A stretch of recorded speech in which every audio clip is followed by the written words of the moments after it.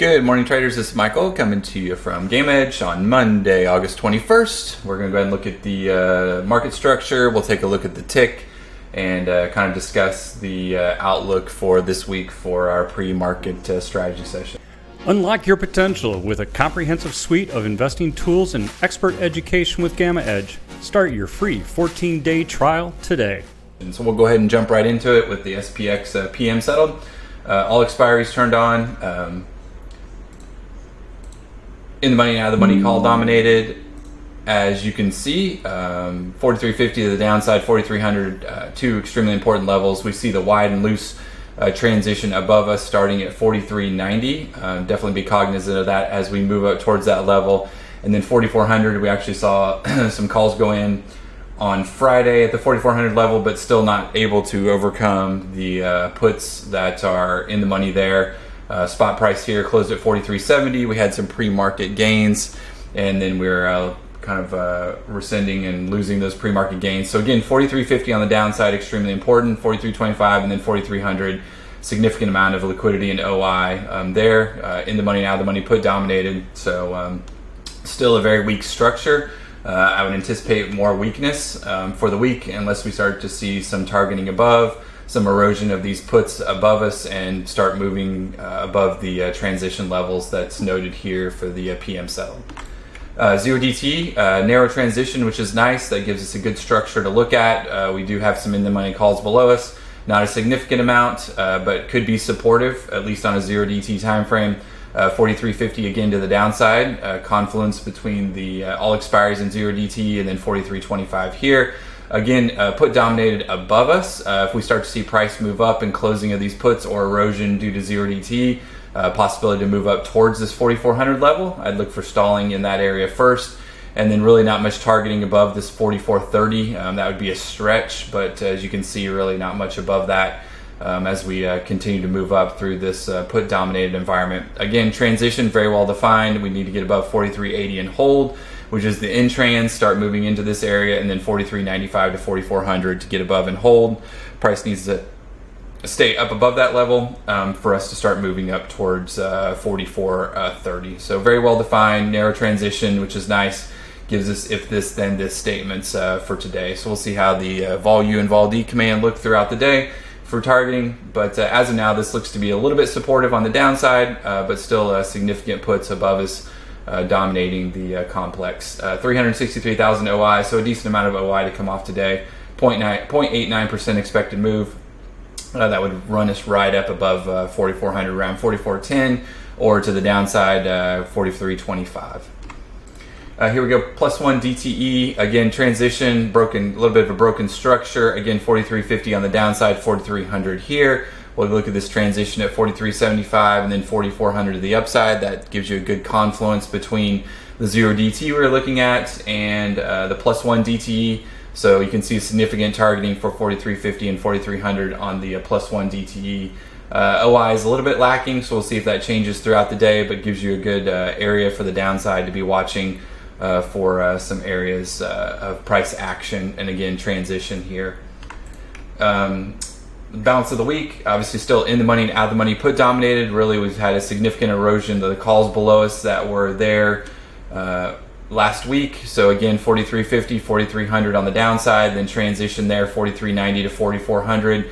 So again, that 4,400 becomes an important level to the upside. Again, puts in the money puts above us. So we'd have to see those start to erode and start closing. Significant amount of expiry into Friday for this week. So we'll see if positioning today kind of sets the course for the rest of the week. But again, in the money and out of the money put dominated. So understand that it is still a very weak structure unless we start to see mechanical closing and targeting of calls above us and erosion of these puts as we continue to move up. So spot price there at 43.70, really stuck between transition and 43.50. We did hit 43.30 last week for the low. So then that 43.30 and 43.25 will be important if we start heading back down toward that on a technical level and a gamma level both. Landscape view, obviously you see where negative GEX comes in, negative trans comes in. A significant amount of puts here. This is all expiry SPXP. Not a lot of calls on the upside. Again, put dominated, very well defined by the by the puts here on the landscape view, all the way down really to 4,300. Would be negative gex down here, which is pretty important, in between 43.20 and 42.90. So we'll watch how that changes throughout the week for all expiries here, but again, totally put dominated. Here is the combo complex. Again, wide and loose transition. 43.90 would be that bottom of that transition. 4,400 as we discussed for the SPXP. So moving up to that level would be kind of the first step for the bulls to get above 43.90 to 4,400. Start to see mechanical closing. You can see up here in significant amount of in the money puts above us. Honestly, all the way up to 44.50, 44.60, and 44.75. Again, this is all expiries here. 0.93% expected move, so within that 1%. But 43.50, 4,300 on the downside, being significantly targeted also. So those would be the stopping points that I'd originally look for and first look for as we start to move down. Landscape view for combo complex, again put dominated. We still see plus gex up here though, so we still have some call speculators continuing up here, but a significant amount of puts below us. This can provide supportive type demand action also. So it doesn't have to be a bearish look, but if we start moving negative gex down and targeting further below this 4,300, then I would definitely be looking for more weakness to the downside. But as of now, that 4,300 seems to be 4,300 to 4,350 seems to be a significant level below us. That's allowing us support so far and demand type action. So we'll see how price reacts there. But again, put dominated should be your TLDR takeaway. Could be more weakness this week. Obviously, a couple caveats we talked about on open mic was the gex ratio is getting stretched to the downside at 0.5 on SPY. Historically, around 0.6 is where we start to see a positive possible outcome of getting ready to go long. So we'll see how that reacts. But again, we can stay low for quite some time, the gex ratio. So just understand that we may have some relief bounces within this week or into the week, obviously up to 4,400 or 4,450 in the overall downtrend. They may just be short-lived, and then puts can come back in after we get that relief. So we'll just see how the targeting looks and how the structure looks on the web app for the week. So again, tick. We did start to consolidate on Friday. Really no significant buying into the close. That was just most likely expiry of puts, and then mechanical purchasing by dealers as those puts closed out. Again, tick consolidating sideways below the moving averages, and our ribbon, colored ribbon with negative slope, red below cyan, so market model is turned off. So the first steps we would need to see is the bolded CT would need to start getting back above the shortest term moving average, start getting us a positive slope back to the upside, and then start going into the colored ribbon and getting above the cyan line.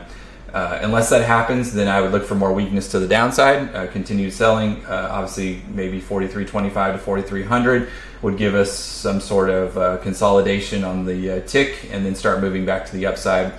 So we'll see how that plays out today. ARCX, again, significant slope to the downside on the colored ribbon, which is market model turned off, red below cyan.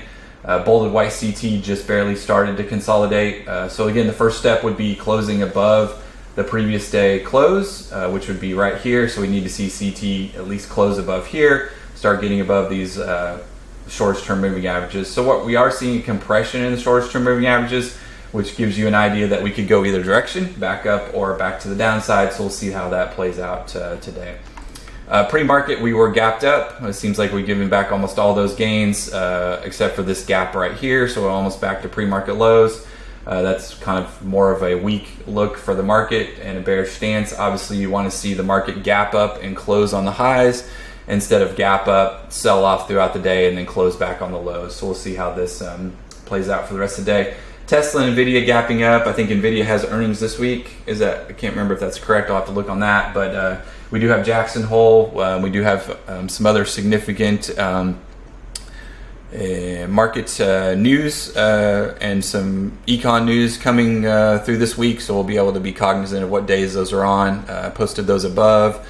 I'll repost those. But obviously Jackson Hole this week, whatever commentary comes out of there could be market moving. Obviously, we'll be watching VIX, spiked up to 20-ish last week, which was usually historically where we started to see some consolidation.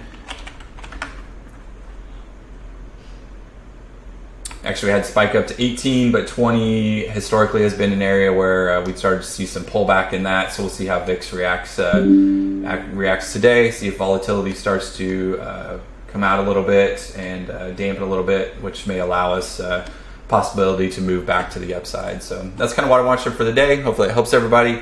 We'll see you in the Discord in a few minutes. Again, still weak market structure, weak tick.